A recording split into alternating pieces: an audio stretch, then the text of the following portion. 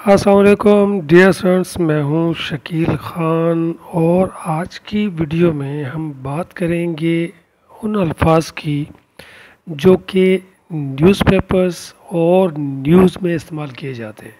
Means कि जो अल्फाज ख़बरों और अखबारात में यूज़ किए जाते हैं। आइए जानते हैं कि वो कौन से अल्फाज हैं जो अखबारात और ख़बरों में इस्तेमाल किए जाते हैं। डियर स्टूडेंट्स, सबसे पहले हम इन वर्ड्स को देखेंगे, इनके उर्दू मायने देखेंगे और फिर इनके सिनोनिम्स और एंटोनिम्स को भी जानने की कोशिश करेंगे ताकि आपको मालूम हो सके कि इन वर्ड्स के सिनोनिम्स और एंटोनिम्स कौन से हैं। तो सबसे पहले हम बात करेंगे एडिशन। एडिशन के उर्दू माने हैं इजाफा। इसके सिनोनिम्स हैं कलेक्शन, डिपॉजिट, सम और इसके एंटोनिम्स हैं डिक्रीज, डिडक्शन, लॉस और विथड्रॉल।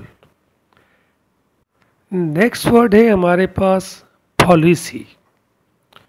पॉलिसी के उर्दू माने हैं हिकमत अमली, हिकमत अमली और इसके सिनोनिम्स हैं प्लान्स, स्ट्रैटेजी, स्कीम और अप्रोच और इसके एंटोनिम्स हैं करप्शन, डिसऑनेस्टी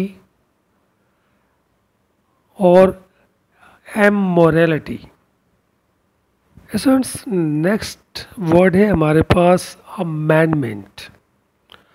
अमेंडमेंट के उर्दू माने हैं तरमीम, तरमीम और इसके सिनोनिम्स हैं रिवीजन, अल्ट्रेशन, चेंज और मॉडिफिकेशन और इसके एंटोनिम्स हैं डैमेज, हार्म, हर्ट और इंजरी।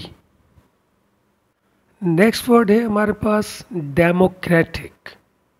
डेमोक्रेटिक इसके उर्दू माने हैं जमहूरी, जमहूरी और इसके सिनोनिम्स हैं इलेक्टेड, रिप्रेजेंटेटिव और पार्लियामेंटरी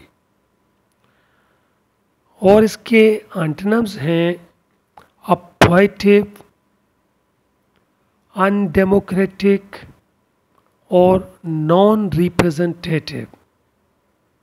अब आखिरी वर्ड है इस वीडियो के लिए हमारे पास कंट्रोवर्शियल। कंट्रोवर्शियल इसके उर्दू माने हैं मुतनाज़िया, मुतनाज़िया।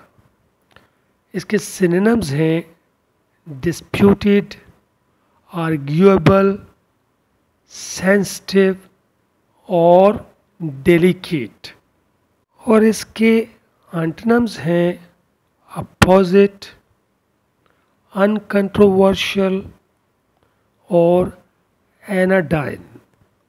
स्टूडेंट्स, ये थे वो अल्फाज जो कि ख़बरों और अखबारात यानी कि न्यूज़ और न्यूज़पेपर्स में इस्तेमाल किए जाते हैं।